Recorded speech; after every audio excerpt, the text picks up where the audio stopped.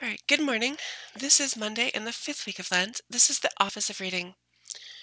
Before we begin, let's add to our prayers list for priests, deacons, and religious, for bishops and the Pope, that they're able to guide the faithful in this time of need, and that even though they're saying them quietly, we're grateful for them to still be saying their masses and singing their liturgies for us. Let us pray for world leaders that they're able to work together in peace and harmony to come to an end to this global pandemic. Let us offer our prayers for doctors, nurses, lab technicians, and janitors who are working on the front lines to keep us safe. Let us pray for the afflicted that they're granted a quick recovery, and for the families of the afflicted that they've persevered in their faith. Let us pray for the countries whose medical systems may find themselves overwhelmed. Let us pray for the conversion of souls of those profiteers who are trying to make money off of the fears and anxieties of others. And on a personal note, if you could please pray for Dan and Stephanie Burke, that they make a quick recovery. They're intimately involved with the Avila Institute, the Divine Intimacy podcast, and a lot of other great resources on contemplative prayer. Okay, so that being said, let's go ahead and start the Office of Readings for Monday in the fifth week of Lent. Lord, open my lips, and my mouth will proclaim your praise. Come, let us worship Christ the Lord, who for our sake endured temptation and suffering. Come, let us worship Christ the Lord, who for our sake endured temptation and suffering.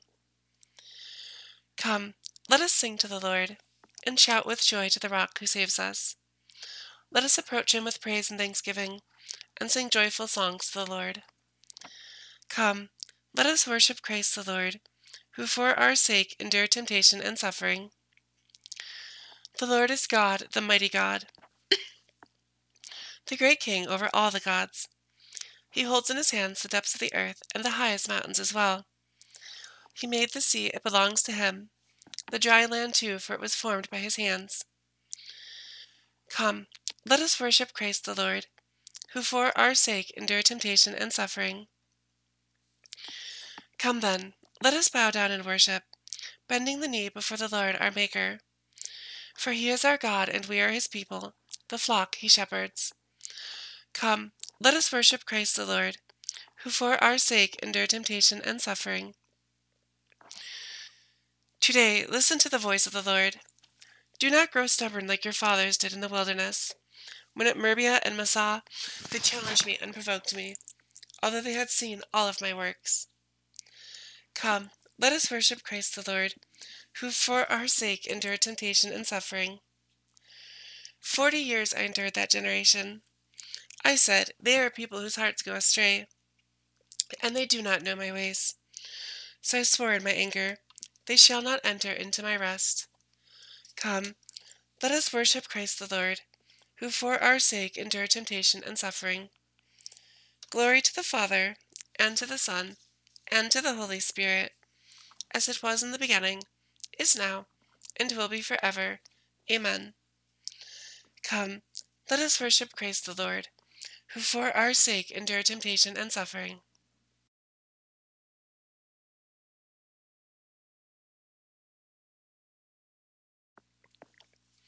O God of truth, prepare our minds to hear and heed your word.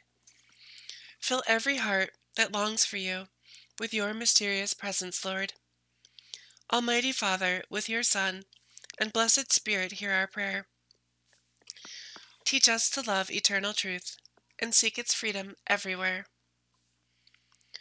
Show me your mercy, Lord, and keep me safe. Show me your mercy, Lord, and keep me safe. Lord, do not reprove me in your anger. Punish me not in your rage. Have mercy on me, Lord, I have no strength. Lord, heal me, my body is racked. My soul is racked with pain. But you, O Lord, how long? Return, Lord, rescue my soul. Save me in your merciful love. For in death no one remembers you. From the grave, who can give you praise? I am exhausted by my groaning. Every night I drench my pillow with tears. I bedew my bed with weeping. My eyes waste away with grief. I have grown old, surrounded by my foes. Leave me, all you who do evil, for the Lord has heard my weeping. The Lord has heard my plea. The Lord will accept my prayer. All my foes will retire in confusion, foiled and suddenly confounded. Glory to the Father, and to the Son, and to the Holy Spirit, as it was in the beginning, is now, and will be forever. Amen. Show me your mercy, Lord, and keep me safe. The poor are not alone in their distress. God is here to help them. The poor are not alone in their distress. God is here to help them. I will praise you, Lord, with all my heart. I will recount all your wonders. I will rejoice in you and be glad, and sing psalms to your name, O Most High. See how my enemies turn back, how they stumble and perish before you. You upheld the justice of my cause. You sat enthroned, judging with justice. You have checked the nations, destroyed the wicked. You have wiped out their name for ever and ever. The foe is destroyed, eternally ruined. You uprooted their cities. Their memory has perished. But the Lord sits enthroned forever. He sets up his throne for judgment. He will judge the world with justice. He will judge the peoples with his truth. For the oppressed, let the Lord be a stronghold in a time of distress. Those who know your name will trust you. You will never forsake those who seek you. Glory to the Father, and to the Son, and to the Holy Spirit, as it was in the beginning, is now, and will be forever. Amen. The poor are not alone in their distress. God is here to help them. I will be the herald of your praises, Lord, where the people of Zion gather. I will be the herald of your praises, Lord, where the people of Zion gather. Sing psalms to the Lord who dwells in Zion. Proclaim his mighty works among the peoples. For the avenger of blood has remembered them, has not forgotten the cry of the poor.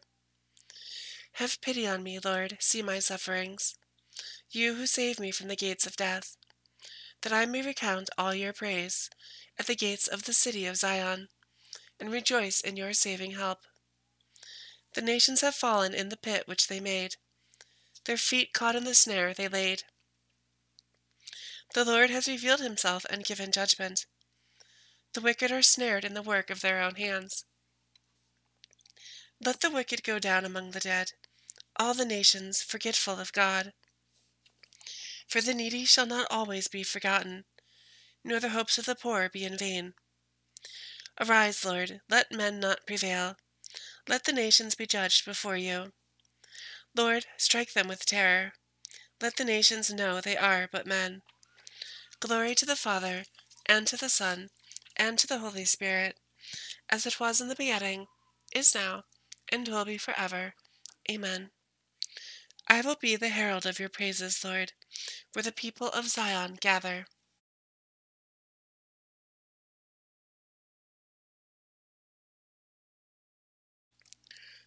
Turn away from sin and be faithful to the gospel. The kingdom of God is at hand. The first reading from the letter to the Hebrews. God did not make the world to come, the world of which we speak, subject to angels. Somewhere this is testified to, in the passage that says, "What is man that you should be mindful of him, or the Son of Man that you should care for him? You made him for a little while lower than the angels. You crowned him with the glory and honor, and put all things under his feet." In subjecting all things to him, God left nothing unsubjected. At present, we do not see all things thus subject, but we do see Jesus crowned with glory and honor because he suffered death. Jesus, who was made for a little while lower than the angels, that through God's gracious will he might taste death for the sake of all men. Indeed, it was fitting that when bringing many sons to glory God, for whom and through whom all things exist, should make their leader in the work of salvation perfect through suffering. He who consecrates and those who are consecrated have one and the same Father. Therefore, he is not ashamed to call them brothers, saying, I will announce your name to my brothers. I will sing your praise in the midst of the assembly. And I will put my trust in him. And again, here am I, the children God has given me. Now, since the children are men of blood and flesh, Jesus likewise had a full share in ours, that by his death he might rob the devil, the prince of death, of his power, and free those who through fear of death had been slaves their whole life long. Surely he did not come to help angels, but rather the children of Abraham. Therefore he had to become like his brothers in every way, that he might be merciful and faithful high priest before God on their behalf, to expiate the sins of the people. Since he was himself tested through what he suffered, he is able to help those who are tempted. Christ who sanctifies men, and the men who are sanctified, are of the same stock. He had to become like his brothers in every respect, in order to be their compassionate and faithful high priest.